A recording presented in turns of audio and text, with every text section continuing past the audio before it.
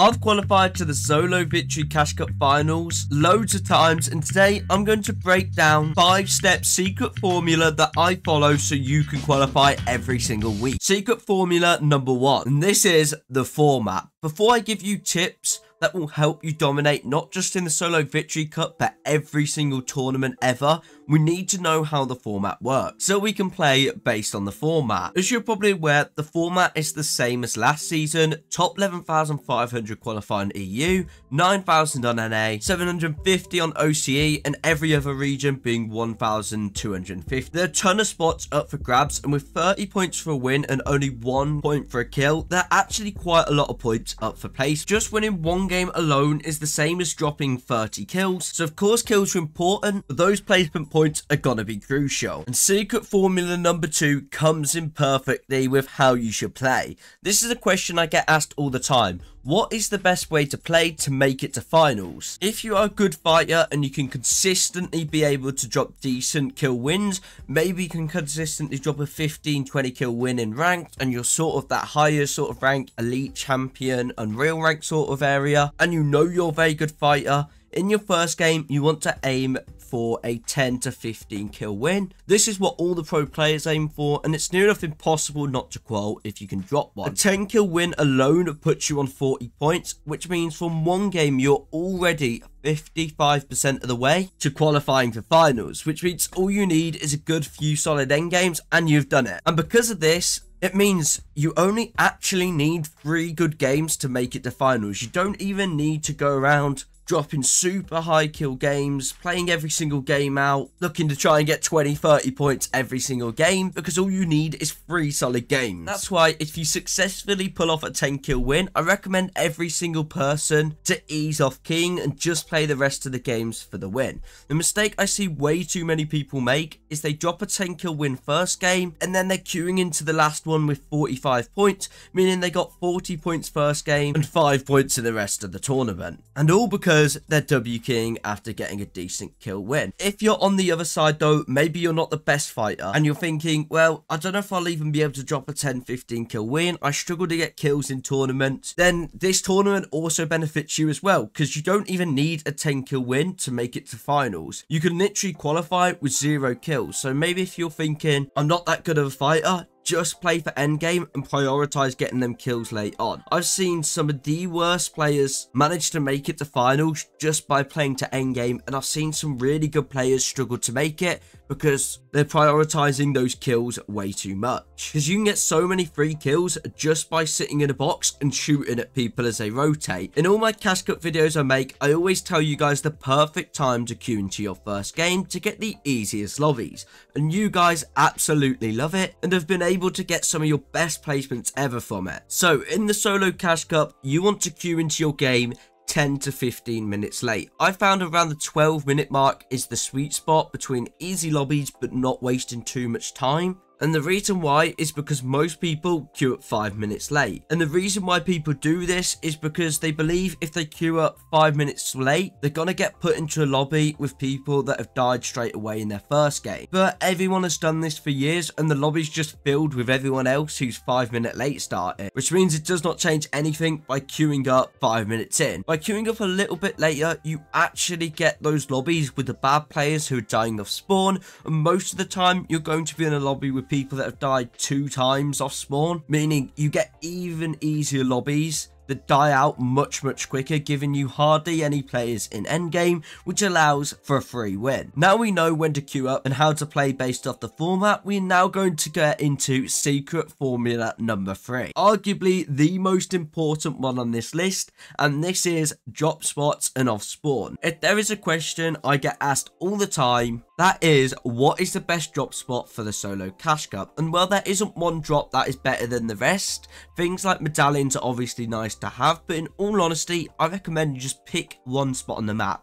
It could be a house, it could be a POI, it can be whatever you want it to be. Some of the best drop spots with players who get some of the most points can literally just be a house on the edge of the map with slurp barrels and a ton of chests. I mean, especially towards some of those newer POIs recently as well, there's been a ton of chests in some of those buildings. It's solely based up to you. If you're a decent player, you can land and try and dominate a POI, which is probably your best bet. If you're not so good, land a smaller area like a house and just land there non-stop in ranked. You can be super good at the game, or you can be super bad at the game, and winning off spawn is going to make all the difference over who quals. I've seen players who are unbelievably skilled at this game. They are very good players who should qualify week in, week out, struggle to qualify because they don't have a proper drop they know, like the back of their hand. And I've seen some really bad players who, in all honesty, can hardly even drop a 5-kill win in ranked, manage to qualify just down to that. And I think that is the one thing that will really make all the difference in the solo cash cup for so many players. So make sure, even before the tournament, that you have one spot that you're going to land, and you've landed there, I don't know, maybe 50, 60, 100 plus times in rank to master that spot. This is so important, and I think having a spot you can win 100% of the time literally makes the game 100 times easier for yourself. So it doesn't matter where you land, just make sure you've landed there a load of times and you know it very well. In regards to off spawn, if you have a spot in mind you really like, and you don't really know what the best loot route is, go to a tournament that has been played already. Go to high elo games, go to pro player, and just go to one of their, maybe their last game or something, or game after they're up to 20-30 kill win, and just watch someone who lands there and see what loot route they follow. 99% of the time, the players in high elo or in finals have a specific loot route that will allow them to get the most amount of loot in the shortest time possible. You can also use things like Fortnite.gg to help you figure out where most of the loot is, so you can make your own. I have made some of my best loot routes myself, just by looking where the chests are and just playing ranked to figure out the quickest ways to open them all, and then adapting it based off what pro players who land at my spot do. When I spawn, there are 3 things that you need to look out for when deciding your route that will overall give you an advantage over the other players, and this is the information that every pro coach is telling to pro players and exactly what they're putting in mind when they're making them their loot route. And number 1 is fairly obvious, but that's your loot. If I get a gold shotgun, SMG and a sniper, and I'm fighting a guy who's got a pistol, it's fairly obvious that I have an advantage. But even having just a better shotgun can be the difference off spawn, which is why it's so important to open as many chests as you can. That's not the only reason you should be opening loads of chests, as advantage number 2 is health. You can give someone a gold shotgun, a full gold loadout, and a medallion, but give him no shield and put him against a guy who has a sniper, you're technically 1 HP. So incorporating things like barrels or guaranteed chests can be a great way to maximize your shields. I think they've added some rare chest spawns this season as well as a ton of slurp barrels and slurp trucks, and incorporating some of these into your off spawn can just give you a big advantage. And finally, off spawn advantage number 3 is materials. You want to aim for 500 plus materials in total off spawn. This is just got to give yourself the highest chance of winning if you can get them. And then finally, this is more of like a bonus one, but this is high ground. If you land at a spot that has a part which is particularly elevated, potentially incorporating these things into your drop spot could just give yourself the advantage and the highest chance of winning of spawn. Now, moving on to our secret formula number 4, we're on to mid game. This is where a lot of players struggle, and it can be very hard even for really good players to always make them best decisions coming into the mid game. But an overall guide for most players, even if you're looking to WK, in fact, I would probably say this is even more important if you're looking to WK when coming into mid game, but that's avoid the center of the map in them earlier zones. Obviously, when you're in the center of the map, you have the highest chance of pulling next zone. I think everyone knows this. And especially for them first few zones, you're always going to pull it. Which is why everyone always thinks it's a great idea to rotate towards the centre of the map. Obviously, certain zones, the centre is going to be more contested than others. But an overall guide, most people when rotating are just going to look to get to the centre. So I'd recommend most people to avoid it. And you're probably thinking, Taven, why do you hate the centre so much? And the reason why is, as I've learnt the hard way in previous tournaments, it's near enough impossible not to get into a fight in the centre of the zone. And when you do, you have around 10 seconds to finish that fight before third party pulls up. Then you get the 4th, 5th, 6th, and you literally cannot escape until you're dead. making it so hard to live. So I just recommend avoiding it at all costs. Even if you're going for a 10-15 kill win, you can still do that by going around dead side and just finding players that way. Next up in mid game is radio towers. I think there are only 2 in the game at the moment as far as I'm aware, near Snooty and Reckless, but if you have these around your spots, just keep in mind that I would 100% recommend that you go for them. Being able to see them next zones will just allow you to get dead side early and help you out so much later on when looking to get that win. I often get the question of what do I do if I'm scuffed on loot. There are times where you could be super scuffed on loot. Maybe you've had to run away off spawn. I know I've had that quite a few times, and it kind of sparks up that debate of mid-game fighting. Maybe you're higher elo and you're not too sure if you should fight or not, and this could be a bit up and down. So here is my personal recommendation on my experiences. Now, if you're scuffed on loot, there's no point in trying to play for the win. I think trying to play for the win with literally no shield, hardly any health, and really bad loot is near enough impossible unless you randomly run into some loot that no one's picked up. But something needs to happen for you to be able to win that game. So I reckon you should rotate round, maybe find a few POIs or any other places to pick up some scraps. But if it's getting towards those later parts of the game, maybe you're going more towards the end of mid-game, you're gonna need to get yourself a mid-game kill if you want to survive towards that top 5 to first place. If you're going for maybe 5 points to qualify, is that all you need? Then obviously it don't matter too much. But if you know you're gonna need 20-25 points in that game, it's just about being smart, not forcing these mid-game fights and just trying to pick up a kill, because it's going to be so hard for you going into endgame in that scuffed position. When people are in a situation where they're scuffed, I see way too many people just forcing a fight and dying rather than waiting for a good opportunity. When you force a fight with awful loot, you already have a disadvantage, so at this point I'd recommend rotate towards the dead side of zone where you're not going to get third partied as much, and either look for one of the 2 things. If you're a decent fighter and you want to get kills mid-game, I would look to try and get a big beam off on someone and W key them. Every single pro player does this, and that big beam off the start is going to be massive for getting yourself points.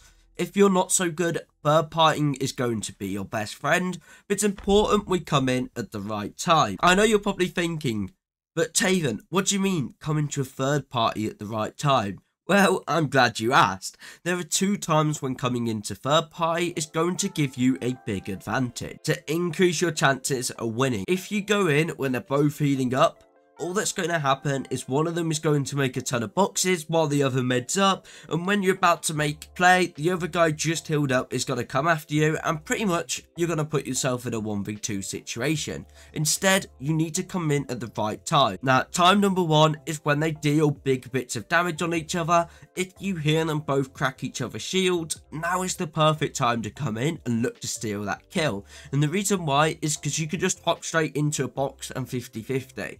Yes, don't be afraid in tournaments just to hop in boxes. All the best players do it, and you need to have that confidence if you actually want to win fights. And you should back yourself. If you hear that shield crack, 99% of the time, hopping in that box, you're gonna win. You just need that confidence to go and do it. Finally, the second best time to come in is as soon as the other guy gets the kill. If you can get into the fight before he meds up, that is the perfect time to increase your chances of winning a third party. But once we have really good loot, we did really well in mid-game, we didn't go towards the centre of the earlier zone, so we're still alive, we can now break into secret formula number 5, and this is the end game. This could be the make or break between you spending 20 minutes for 5 points or 21 minutes for 25. It genuinely could be the difference between you qualifying and you not. And my best tip for endgame is to play every single one to win. Whether you have 5 mats, 500 mats, you need to play to win. And you're probably thinking, what do you mean play to win? Of course I play to win. Every game I go into I play. But what I mean by play to win in the end game is you want to avoid going for kills too much. If a free kill is going or you're really desperate for one, 100% go for it. But 90% of the time, especially in opens, you're going to be much better off just rotating to zones, focusing on that zone, boxing, playing endgame slower, rather than being super desperate. Always look for a free opportunity for kills, don't get me wrong, but don't tunnel focus players unless you really have to.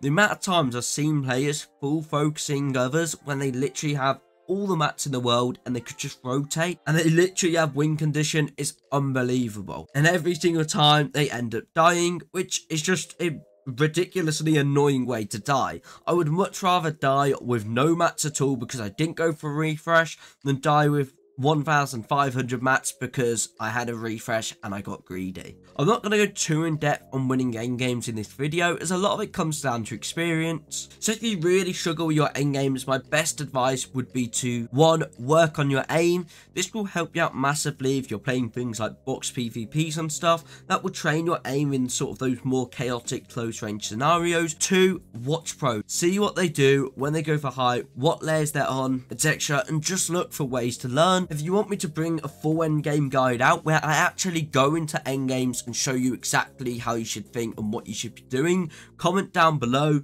Anyways, I wish you the best of luck in your solo cash cup. I do respond to all comments, so ask me any questions you may still have after the video down below. And if you found the advice helpful, please can you subscribe to the channel. As a smaller creator, it helps me out more than you can imagine. And if you like this video, drop it a like, and you may also like this video on screen now.